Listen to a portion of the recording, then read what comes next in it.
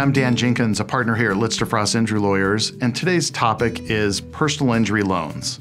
Many times clients ask us about taking a loan out or receiving an advance on their funds from a personal injury accident. There are many purposes for this. During the personal injury process in the state of Idaho, it's difficult for individuals who have suffered a loss because they aren't working, they have medical bills that are outstanding, and they're looking for assistance during the time that they're receiving medical treatment and before their claim settles. Know that in the state of Idaho, it's against the rules of professional conduct for a law firm or lawyer to advance funds or give client money in advance of the settlement of a claim. If you know of an injury attorney that lends money to clients or hands out advances in advance of settlement, know that that's a breach of the ethical rules for Idaho attorneys, and it's probably a sure sign that you don't want to work with that office. Therefore, many people ask us about personal injury loans. There are companies out there, mostly national companies, that lend funds to clients that have been injured in an accident. These loans are important if you have no other choice or have something that needs paid immediately,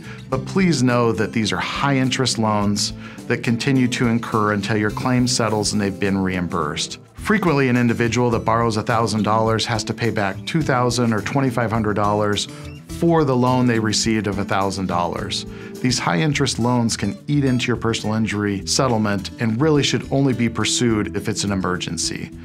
Please know that at Litster Frost Injury Lawyers, we've helped many clients through similar instances and are happy to discuss this with you. If you have questions about your personal injury loss, please call us at 208-333-3333 or visit us at litsterfrost.com.